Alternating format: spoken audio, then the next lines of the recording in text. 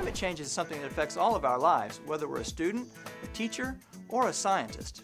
And speaking of scientists, I have a guest here with me today that can tell us a lot more about climate change, Josh Willis. Now, you're an oceanographer here at JPL, correct? Well, I'm an oceanographer, but I study sea level rise and global warming and really how the ocean fits into that whole global warming picture. Global warming is happening because people are emitting billions of tons of carbon dioxide and other greenhouse gases into the atmosphere. Now, when they get there, these greenhouse gases cause extra heat to be trapped on the Earth. So heat that would have otherwise been radiated back out into space is now sticking around and warming up our planet.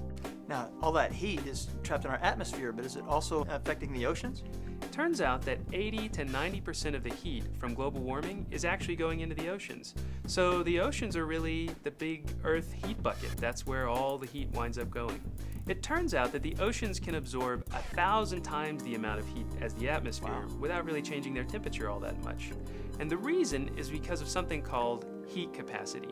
Do you have an example that could maybe explain heat capacity? Let's imagine that this balloon represents the whole Earth's atmosphere. So now my candle, my little lighter here represents the sun, so let's add some heat to it and see what happens. Now don't try this at home without adult supervision and proper safety equipment. Whoa!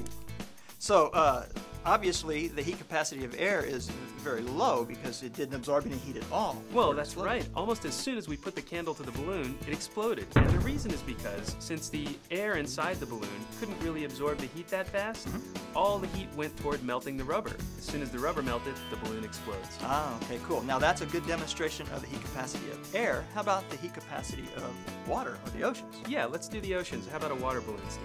Sounds great. All right.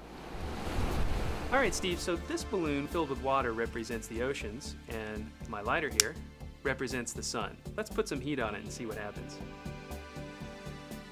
Wow. Obviously, it's absorbing a great deal of heat. Right, so you feeling the heat there, Steve? I am. All right, but the balloon really isn't, because it turns out that the water can absorb so much heat that it takes the heat away from the skin of the balloon before the rubber can melt, so the balloon doesn't pop. Excellent example. So the water has a tremendous ability to absorb heat, and if that's an analog for our oceans, that means our oceans are absorbing a lot of heat as well. That's right, they sure are, Steve. All right, well, global warming sounds like quite a problem. What can we do about it? Well, the first thing we need to do, Steve, is really just understand the problem.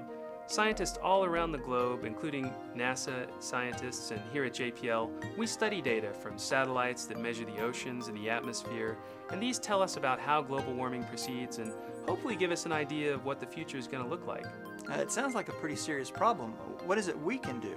Everything that we do almost uses some kind of energy, and most of it's produced by burning fossil fuels, which release carbon dioxide into the atmosphere. We could turn off the lights when we leave the room, maybe power down that computer every once in a while and go outside, take a bike ride instead of getting in your car. Well, thanks, Josh, for coming in and talking to us today about climate change. We really appreciate your expertise. You bet, Steve. My pleasure. All right, thanks much. To learn more about climate change and how NASA and JPL are studying the problem, go to climate.jpl.nasa.gov. And for more information about what NASA is doing in general, go to www.nasa.gov.